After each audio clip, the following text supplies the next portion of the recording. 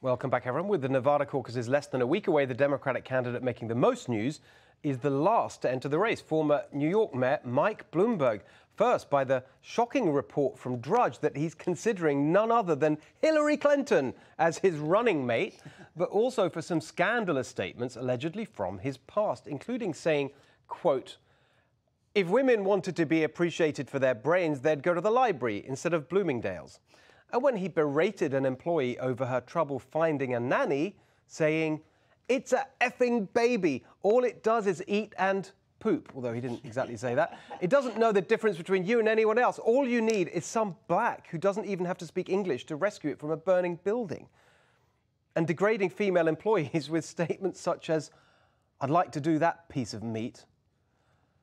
A spokesman for Bloomberg has denied that he ever made any of these statements, but honestly, Katrina, I mean, there's something just obviously really offensive, but just it's also hilarious that there's even a possibility that the party of social justice warriors and woke this, that, and the everything, and being against money in politics, they're going to nominate someone with this. I'm just waiting on all the actresses in Hollywood to jump on their #MeToo Twitters and let him know the deal. This is the issue with the woke culture, and there is a double standard. I haven't seen any of these women paraded around on TV in this 24-hour looping cycle, right, as we saw with the allegations, right, that were made when Donald Trump was running. It's obscene and it's absurd to see how this guy, just because he has money, to, yes, your point, this is the party for a generation that has blamed the 1% for every single inequality and injustice in the world. And now they're just quiet as he's about to purchase their nomination. It is funny. I think we should just let Mini Mike and Bernie be on the stage together, yeah, alas, and let them talk, because they have completely different ideologies as far as money is concerned. So really, Trump doesn't need to do much. He just needs to put the Democrats together and let them fight it out. But at, yeah, the end of the day, I think it's always frustrating when we talk about the hearsay or the allegations instead of the policies, because there's, right, enough to attack on policies. Yes. But it just exposes the double standard. As you mentioned, President Trump constantly, he hates women, he's a misogynist. That's what, yes, we've heard since day one. And he's a racist, everything. Yeah, look, what's going on right now is the Democratic Party is in a state of total panic. And the reason is Bernie Sanders. And all Democrats know that he would be a huge loser to Trump. So the party who keeps talking about democracy and let the voters vote is trying to do everything they can to steal the nomination. So they're going to turn to a billionaire who's going to spend, by the way, he's already spent more money than the Koch network, they keep talking about the Kochs, than the Kochs have spent in 10 years. And they're just panicking. Their number one issue has been campaign finance reform. Now they got a guy who wants to buy the election. So we were just chatting about this earlier, Katrina. I mean, that's exactly right. He's trying to buy the election. And I think someone this week said, yeah, you can buy a lot of things with that money, but you can't buy love. And the point about that was, which I sort of brings true to me, which is that there's no one passionately for Mike Bloomberg apart from Mike Bloomberg. Whereas with President Trump, as we still see it today, his supporters love him. They do anything for him. They'd sort of sleep out in the cold overnight. I don't see any... Literally, Mike Bloomberg has to pay people to come to his events. Well, you may not be able to buy love. I mean, we'll see.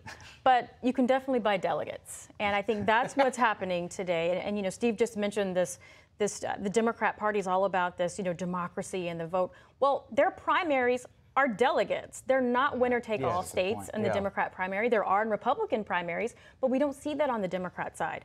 They are fundamentally taken away from what their voters want. They have no idea what's going on in the country. Mm-hmm. They're in complete disarray, which is why we have this Bernie 1% on the scale here. And the Republicans tried to do that against Donald Trump, remember? That's exactly 4 years right. ago. Now the Democrats are trying to take it away from Bernie. Bernie has the enthusiasm, which is why President Trump said recently, I'd rather have Bloomberg, because Bernie has people who actually support him. Yeah, that's exactly right. And I think that also the other thing, if you have Bloomberg, I just cannot see. Okay, some will, the other candidates might say, yeah, I get behind him. They've all pledged to be loyal. I can't imagine the Bernie crew, the supporters, going and doing anything anything.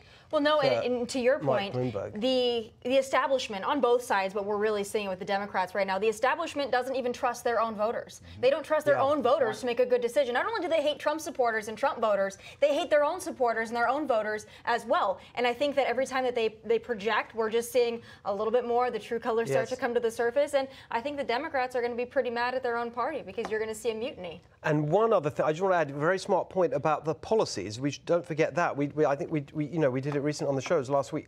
Mike Bloomberg, he has got a set of policies that are so far to the left. It's just really shocking. In particular, coming from him, he wants to reverse the corporate tax cut that has directly contributed to the historically low unemployment and rising earnings for the lowest paid, which we're going to talk about with the panel later on in the show. Unbelievable. It's just horrifying to see how left they've all gone. There's no such thing as a moderate left in this race.